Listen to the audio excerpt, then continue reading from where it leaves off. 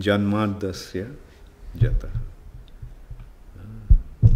who has created everything and who is maintaining everything. And he is the cause of everything. He is the cause of all causes. And he is, because he is the cause of all causes, he is completely independent. You see, because cause is effect. Cause is behind effect. When there is something, we have to say that there is a cause. All of a sudden, the phone starts to ring. That's the effect. But what is the cause of ringing? Somebody is phoning. So, somebody is the cause. Now, who is the cause of somebody? That should be Krishna. Who is the cause of somebody? His parents? Yes, his parents. Right. Who is the cause of his parents? His parents. So this is how, when you go to the ultimate cause, and that is Krishna. And beyond Krishna there is no cause. Krishna is the cause of all causes, but Krishna doesn't have any cause. That's why he is the Supreme Personality of Godhead. That's the difference between us and Krishna. So, can anybody say that he is completely independent? Can you say that you are independent? You are dependent upon so many things. So, everyone is dependent. All the way up to Brahma, everyone is dependent. But beyond Brahma is Vishnu. So therefore, like Supreme Personality of Godhead is the cause of all causes, therefore he is completely independent. Now, how do we get to know about him? That's the question that I asked her. Did Brahma know Krishna at the beginning? Did Brahma find out from his feeling? Brahma even tried to climb down the lotus that he came from. And can you imagine Brahma's ability? But still Brahma couldn't understand Krishna. How did Brahma get to understand Krishna, Jagannath? He turned inward and meditated. Yeah, good. And then, just by doing that, just by meditating, can one get to know Krishna?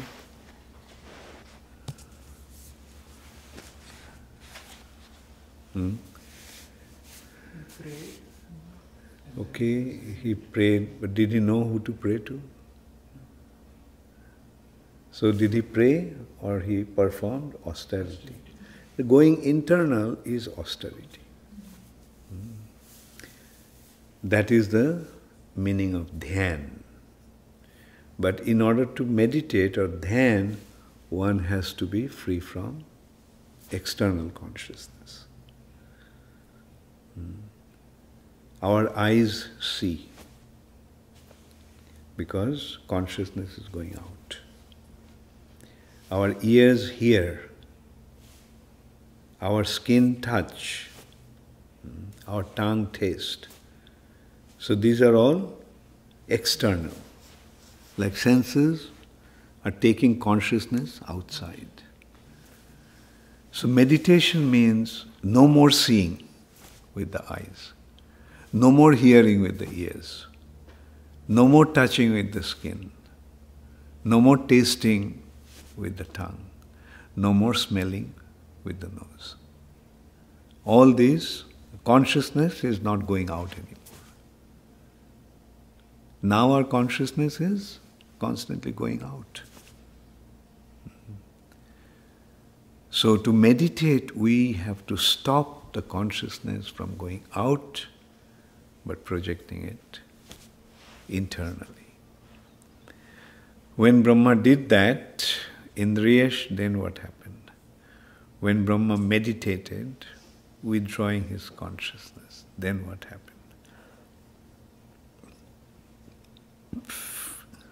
He created the forms. Huh? He began to create the form. No. Lalita, then what happened?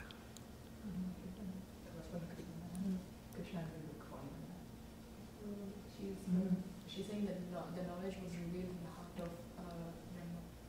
That also much afterwards.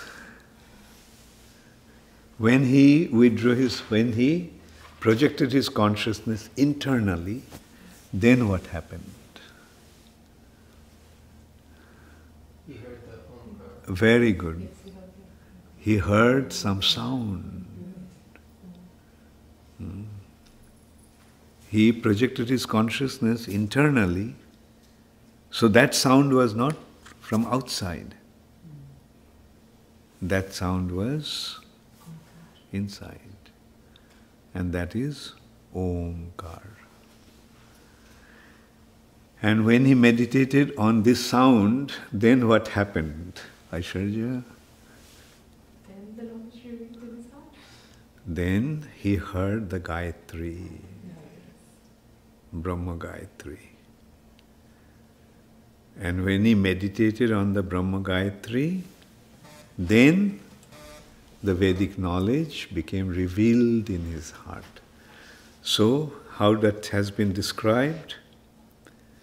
The transcendental knowledge was revealed in the heart of Brahma by the mercy of the Lord.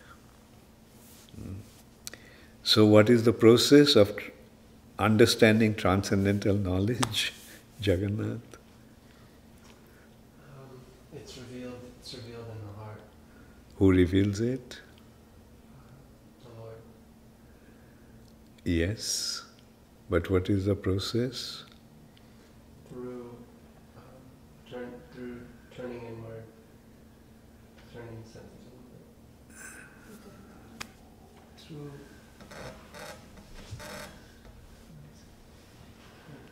when somebody surrenders unto Lord, then Lord or his representative reveals the knowledge in the heart. So does one surrender to the Lord first or surrender to someone else first? Through his representative. So, it is revealed by the mercy of the Guru. Dibbogyan Hriday Prakashita. Don't you sing that?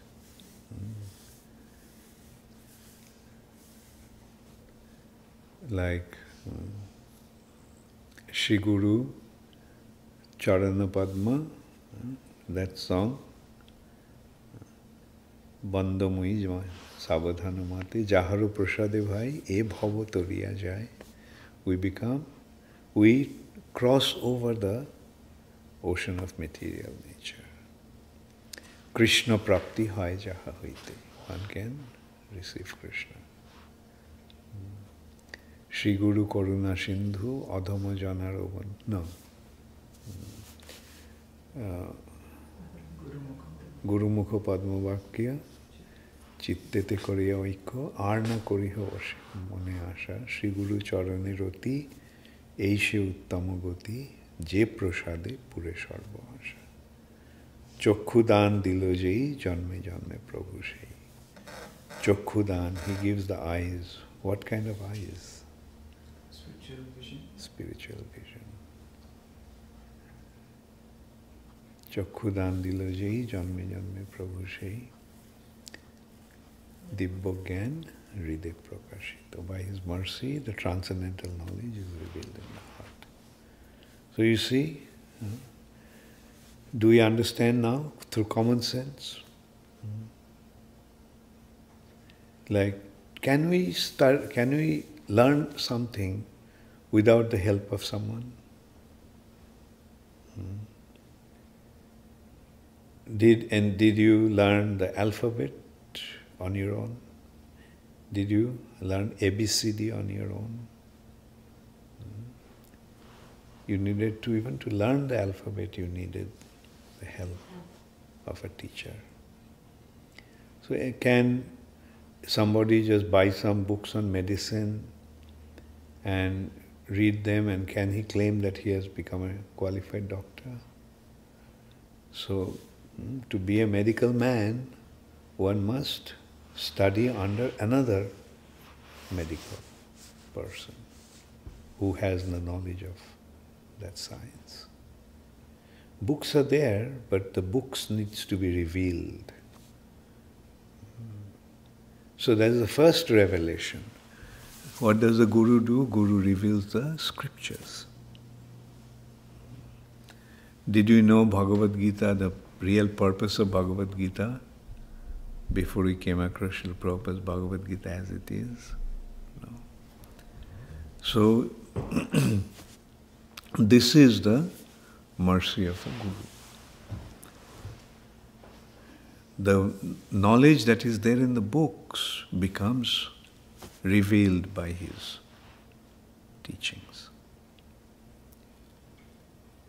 So, that is how one can understand the Supreme Personality of Godhead. Dibbogyan Hridaya Prakashita. Tene Brahmarida Adi Kavai Muhyanti Jatsuraya. And then he is describing what is this material nature.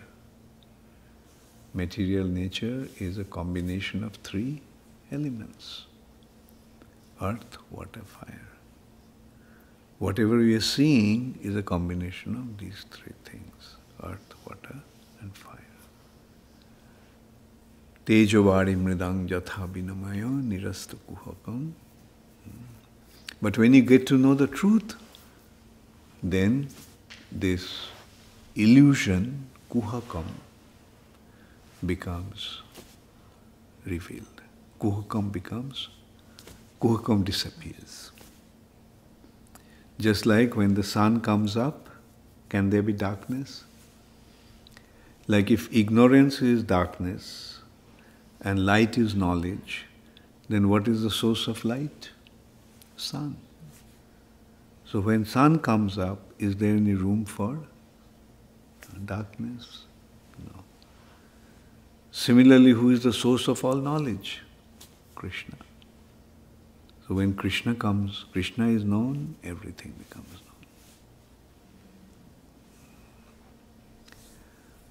Okay, so okay, then quickly go to the next one. You all have your mobile phone, pocket Vedas. Yes. Do you have, Tia, do you have pocket Vedas? Yeah. Yeah. So this second verse is Dharma prajhita koitava atra parama nirmatsaranam satam vedang vastava matra vastu shivadang tapotrayanunmulanam Srimad Bhagavate Mahamuni Krite King Va Parairishara Shabdo Ridda Buruddhate Atra Kriti Bhi Shushushu Bhi Statkanat. So Dharma Prajhita, Dharma means religiosity. And Prajhita means rejected. And Koitava means, the real meaning of the word Koitava is cheating. So what is the cheating religion? The cheating religion is in the name of religion when one tries to enjoy this material nature. Is the purpose of religious activity to enjoy in this material nature? The purpose of dharma The purpose of religion is to understand Krishna. So when one gives up this tendency to enjoy this material nature or rejects all cheating religion for the sake of enjoying in the material nature, then he becomes completely non-envious. Then he gets to know the Supreme Personality of Godhead. And as a result of that, when one gets to know Krishna, or when one surrenders unto Krishna, then what happens?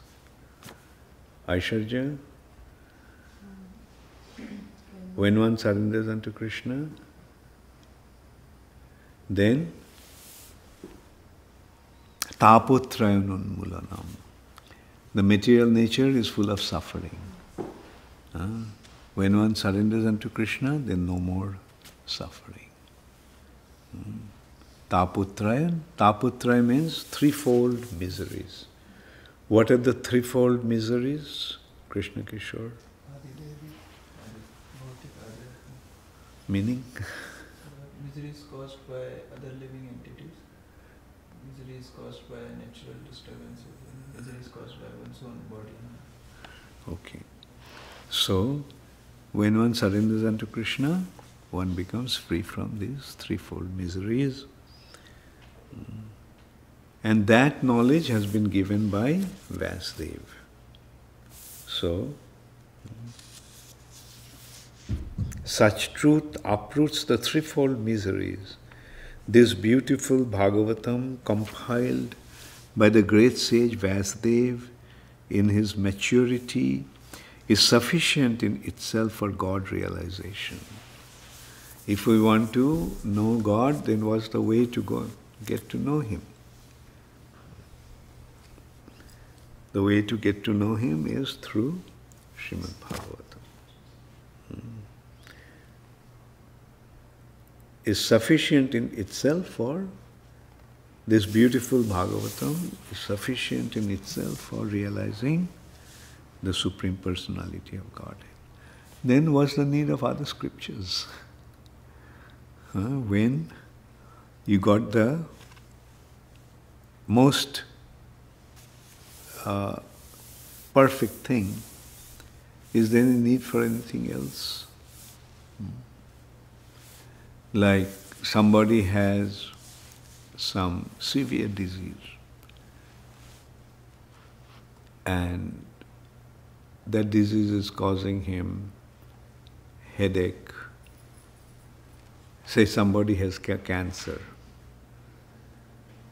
So what is when one gets the medicine for cancer, then does he have to take Tylenol or paracetamol? When one has the right medicine, does he have to take anything that just have simple side effects? Takes care of simple side effects. No. Therefore, when one has the access to Srimad Bhagavatam, there is no need to. Therefore, it's saying, what's the need of any other scriptures? What's the need of any other scripture? As soon as one attentively and submissively hears the message of Bhagavatam, by his culture of knowledge, the Supreme Lord is established within his heart. The Lord is established in his heart. That means the Lord is there in his heart, isn't it? So when we study Srimad Bhagavatam, then we get to see how the Lord is in our hearts. We don't have to search for Krishna outside. We have to search for Him within ourselves. Krishna is in Vrindavan, and a devotee's heart is Vrindavan. Therefore, a devotee doesn't have to go to Vrindavan. Wherever he is, that is Vrindavan. His Yeah, because he sees the Supreme Personality of Godhead within his heart. Thank you. Any question?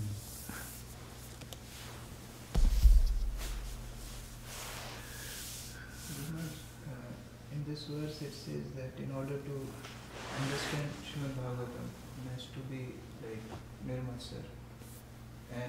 Or it's not that. When one becomes non-envious, then he understands. And we also hear that by hearing Srimad Bhagavatam regularly, one's offenses are, one's anarthas get nullified. So which comes first, Guru? Once we get pure and then what comes first? When we become free from offenses, then we read, or we read and become pure? What came first, the chicken or the egg?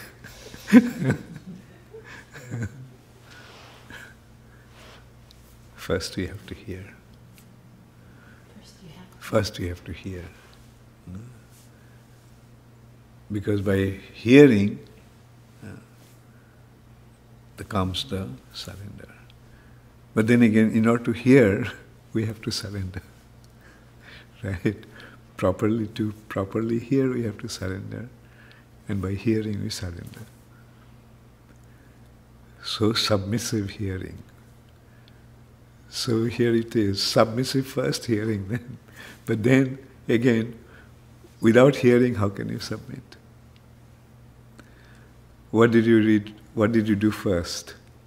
Surrender to Krishna or read Bhagavad Gita? But when you read Bhagavad Gita, in what kind of mood did you read Bhagavad Gita? Accepting. Surrendering. Anyway, so the main thing is hearing. Shravanam is the first consideration. But Shravanam has to be submissive hearing.